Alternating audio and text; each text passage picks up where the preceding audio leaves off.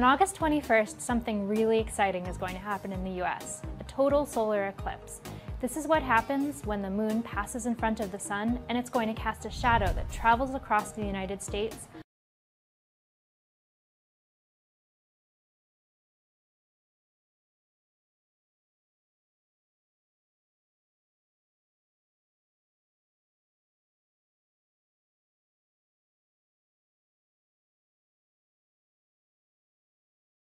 All the way from the Oregon coast to South Carolina. But wait, the moon rises in the east and sets in the west. Why is the shadow moving from west to east? This is actually a really big question, and even astrophysicists sometimes have trouble answering it. Clearly, we need to consult an expert on this. So we went to NASA's Goddard Space Flight Center in Maryland to talk to Alex Young, a NASA scientist, and ask for his best explanation. To try to make it as simple as possible, it really boils down to how fast the Earth is spinning and how fast the moon is orbiting around it. The moon is orbiting about twice as fast as the Earth is spinning. The moon is orbiting about twice as fast as the Earth is spinning. Now this isn't the main thrust of this video, but all of you who want to be brain dead for whatever reason, here you have a high-level scientist from NASA, Goddard Space Center in Maryland, tell you directly that the moon is orbiting twice as fast as the Earth is spinning. The moon is moving twice as fast as the Earth is spinning. Correct? Isn't that what he just said? That means, think about this, that means the moon should rise and set 2 times for every time the sun rises and sets. It's moving twice as fast as the Earth is spinning, right? It's orbiting twice as fast. That means you would, whenever you see the moon in the sky, it should be moving twice as fast across the sky as the sun. What causes the sun to move across the sky according to their model? The speed of the rotation of the Earth. So if the moon is going twice as fast as that, then it should loop the sun. It should lap the sun, I should say. It should lap the sun once every day. There's no way around this, people. This is what he's telling you. Why is he telling you this? Because this is the only way to explain the eclipse. It's the only way to explain why the shadow moves from west to east. The moon has to move twice as fast as the Earth spins. Now I'm going to let you hear it one more time and then let it continue. The moon is orbiting about twice as fast as the Earth is spinning. So if we're looking down on the Earth and we're at the moon, we see the Earth spinning, but the moon is moving faster. And so that shadow is moving across the Earth this way, which is west to east. Simple, right? Don't worry, over the next few months we'll be answering a lot of questions about the eclipse. Well, they won't be answering correctly if they answer like they did this time. You know, back in the day, they used to have actually what they called science editors at TV and newspapers, where they would actually have people that were educated in science so that they could go back and forth with so-called science experts and ask them things. Now the people are so dumbed down that this woman just accepted this, or the Washington Post, Compost, just accepted this as the correct answer without doing any kind of research. Obviously, nowhere does science ever claim that the moon is going faster than the Earth. In fact, the model falls apart if it does. So, let's get on to what I want to talk about in this video. We're going to shift gears big time now. Now, let's look at something here before we go on. A little bit of a review, okay, guys? When you get into different classes in college and different things like that, and you're trying to study the model that they want to present to you, everything is presented with 90-degree angle rays coming from the sun to the Earth. This has to be geometry, forces, nearly 90-degree perpendicular sun rays striking the Earth all the time. when you get into these kind of things, you're going to do things like computing angle of incidence. Whereas like in the Tropic of Cancer, in the summer, on the first day of summer at 23.5 degrees north, your angle of incidence of the sun's rays is 0. How do you get that? Because the sun is directly above 23.5 degrees north. If you're on that line, 23.5 degrees north, your angle of incidence is said to be 0. Why? Because you have perpendicular sun rays at that point on the earth, meaning they're striking at 90 degrees. All kind of different things are computed and done with this thing, guys. I'm not getting into it right now deeply, but all kind of things in science fall apart if these sun rays ever do not strike the earth at 90 degrees. The seasons get messed up, for one, big time. This is their model. You have to have this be this way. Otherwise it falls apart. How many pictures do I have to show you in textbooks and others that show you that the sun rays are coming in at 90 degrees and that the seasons, like up here, it's cooler because of the angle of the earth is tilted away. That's why they say it's colder up here than down here. But as you notice, no matter where you are, the rays are coming in perpendicular. You have to calculate this when you're in these classes and come up with your angle of incidence and things like that. This is what makes their model tick and work. Here's another one. Ask yourself, are these coming in at 90 degrees no matter where you are on the earth? If all of a sudden one crossed, wouldn't that screw it up? How could you ever figure out your angle of incidence anywhere on the earth if they came in any other way other than 90 degrees? You could not do it. Here's another one. One more. There you go. They're all coming in. All right. Near the equator, the sun's rays hit directly. That's only possible if they're coming in at 90 degrees. Otherwise, you could have them hit directly up here because they're coming in at all kind of angles. Correct? So why do we have this?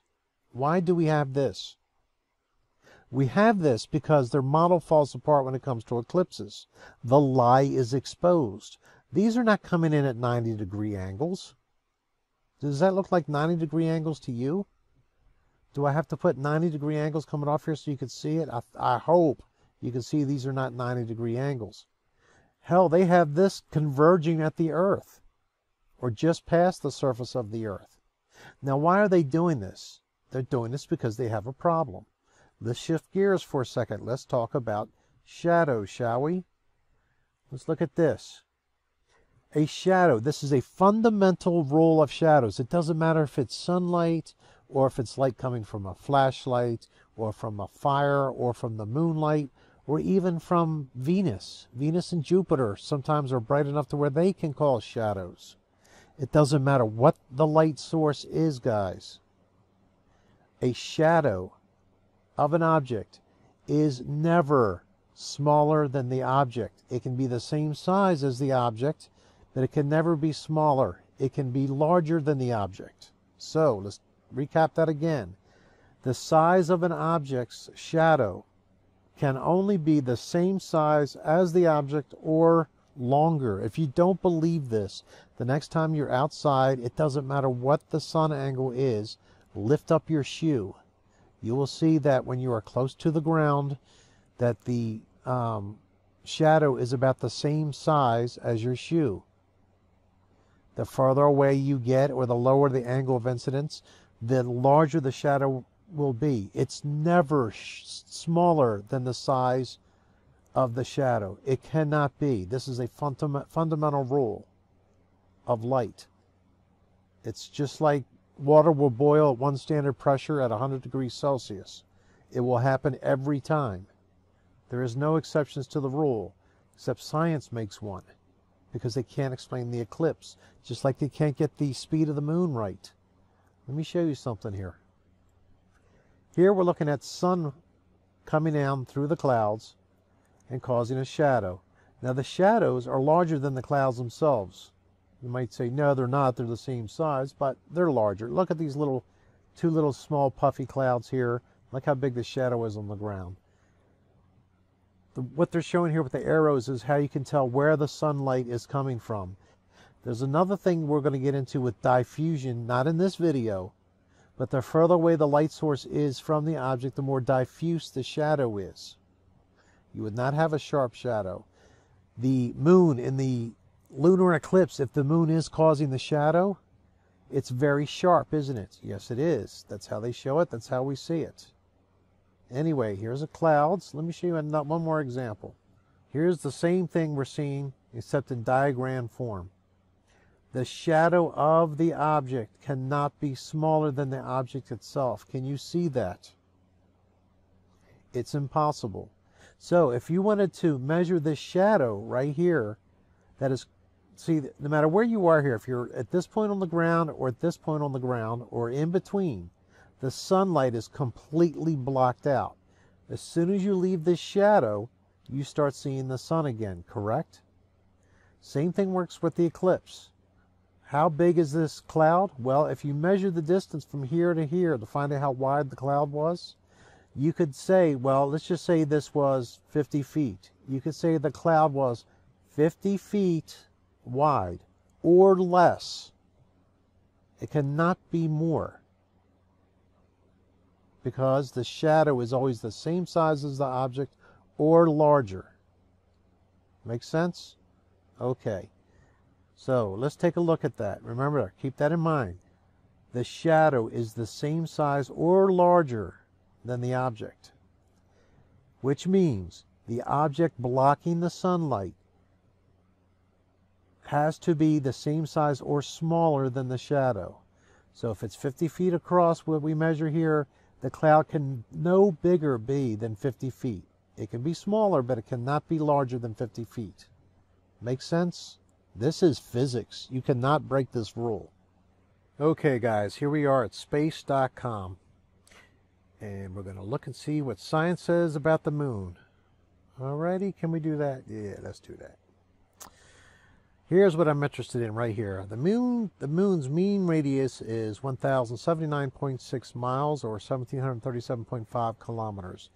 Double those figures to get its diameter, 2,159.2 miles. The moon's equatorial circumference is 6,783.5 miles. So, what we want here is we want the diameter. The diameter would be the distance across from here to here. And the same from here down to the bottom, correct? How far wide apart is it? This should tell us how wide the shadow, okay, on the Earth should be cast by this. How can we tell? So, the diameter is 2,159 miles. We'll knock off the 0.2. 2,159 miles across. So, we should have a 2,159 mile wide total eclipse. Or wider. Correct? Because the shadow can only be larger than or the same size as the object blocking the light source. So, the moon should be 2,159.2 miles across. This is according to science. This is according to the laws of light. And in this case, the light is striking at 90 degrees, so it actually should be the exact same size as the object, no larger. So it should be 2,159.2 miles is the path of totality on the Earth during the solar eclipse. So let's take a look and see what we're going to come up with on the eclipse day. Guys, we are going to eat this eclipse for breakfast, lunch, dinner, brunch, snacks. This is totally going to blow away the globe model when we get done with this. This is already going to do it right here. You see this path, guys? This is about 70 miles across. 70 miles across.